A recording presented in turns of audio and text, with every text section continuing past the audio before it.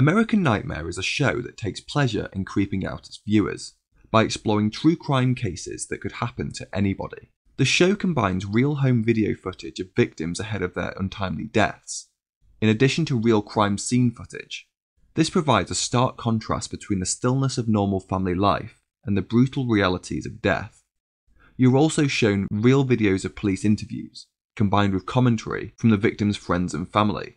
The cases are interesting, including a young college student who died simply as a result of mistaken identity. It's shows like this that remind you of the randomness of crime. Living a quieter moral life isn't always enough to protect ourselves and our families from the evil in the world around us.